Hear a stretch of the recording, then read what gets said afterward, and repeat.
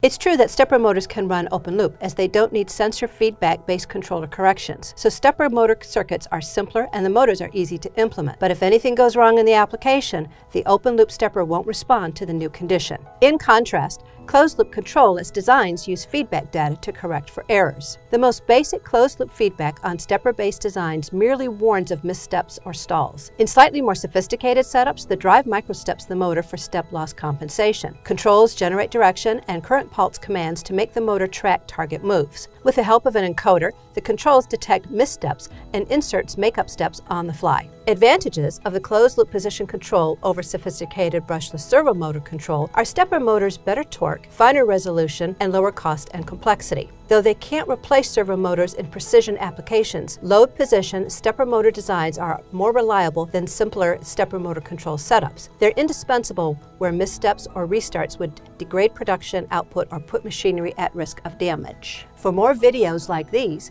please visit designworldonline.com.